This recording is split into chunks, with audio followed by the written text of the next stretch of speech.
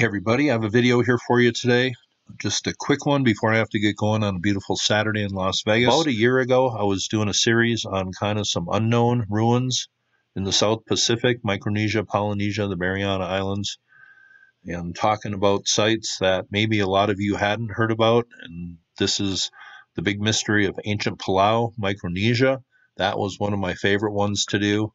And I did this one, the strange ruins of Rapa Iti. And I really learned a lot doing these. Really kind of some strange way of life and a big mystery as far as how old some of these ruins are. But today we are going down to the small island of Tinian in the Mariana Islands. And here it is right down here. You can't even see it till we get close. But right down here, there are some ancient ruins. Pretty unique. I found this pretty fascinating. Let's go take a peek. Here we are down on Street View. And here are the ruins, kind of tipped over here, some of them, and some of them are still upright. But these are pretty unique. They have a name. This is called the House of Taga. And these are called Latti stones, L-A-T-T-E, also L-A-T-T-I. But here they are, and those are pretty huge. Here we are, where they have the sign here, the House of Taga.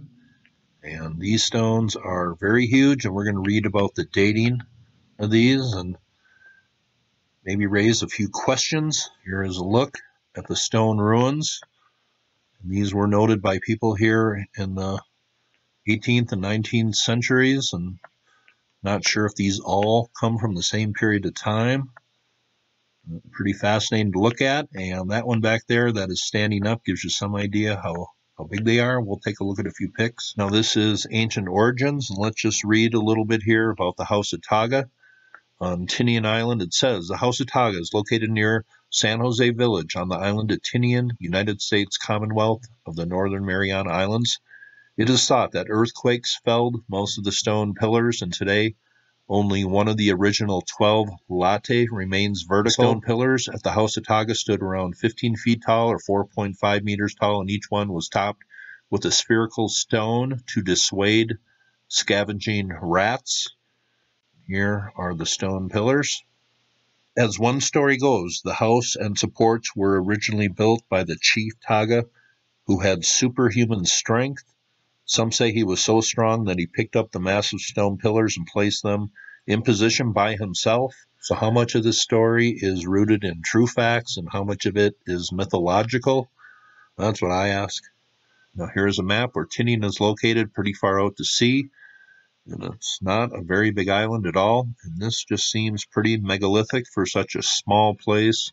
And the dating, I haven't looked into this too much, but it's been confusing. It says, found nowhere else in the world. Latte first appeared in the Mariana Islands about 800 years ago during a period known as the Latte era of Chamorro culture. And Taga House represents the apex of this architecture.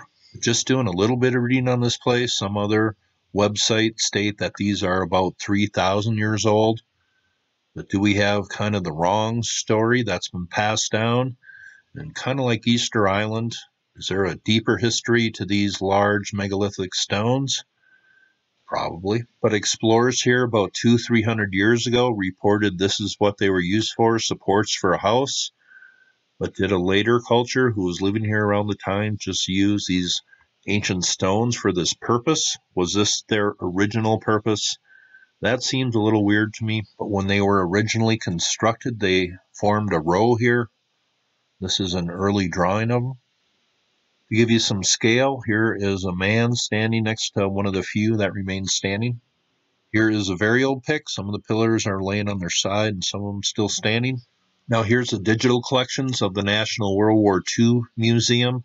And of course there was some important battles fought on Tinian during World War II. And here's a pic from the wartime era. They did find a quarry nearby, and here is one of the stones and never got taken out. Here are the smaller latte stones that remain standing. They kind of form a gate at the entrance to this place.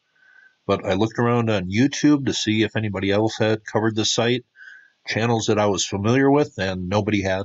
But I just thought this was pretty interesting. These columns with the spherical stones on top, what did they represent? They were originally in a row, but pretty fascinating.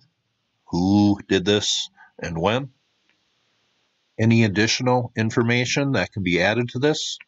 I know my subs always post good information, but I thought I would do this video today. Reminded me of my South Pacific series I did. A lot of fascinating stuff, different kind of ruins, a lot of unanswered questions. Hope you thought that was cool. You all have a very nice day.